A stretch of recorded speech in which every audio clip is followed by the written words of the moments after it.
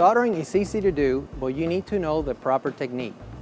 Prepare the clean joint by applying flux to the tube and the fitting. Water-soluble flux that meets the ASTM BA13 standard is recommended.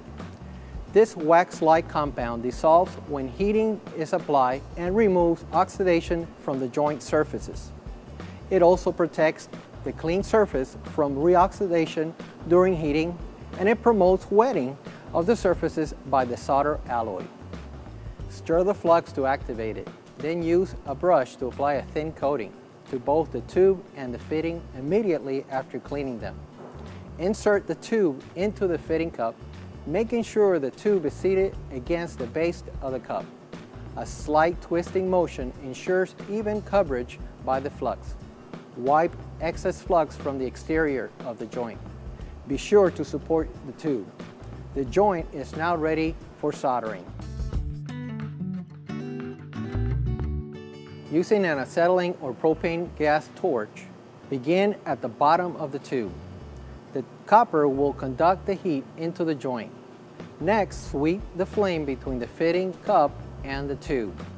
When the assembly is hot enough, point the flame at the base of the fitting cup and touch the solder to the joint.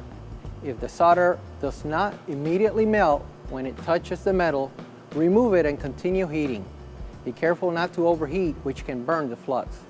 This will prevent the solder from entering the joint properly. Shift the heat to the base of the cup when the solder begins to melt. Capillary action will draw the solder into the cup. As the solder melts, push it into the joint while keeping the torch at the base of the fitting and slightly ahead of the solder. Apply solder across the bottom of the fitting and up one side to the top. Return to your starting point, overlapping slightly, and up the uncompleted side to the top. Be sure to apply enough solder to the top of the joint. Allow the completed joint to cool naturally. Shock cooling with water can weaken the joint. When it cools, clean off any remaining flux residue with a wet rag. Flush completed system to remove excess flux and debris. Finally, test all completed assemblies for joint integrities.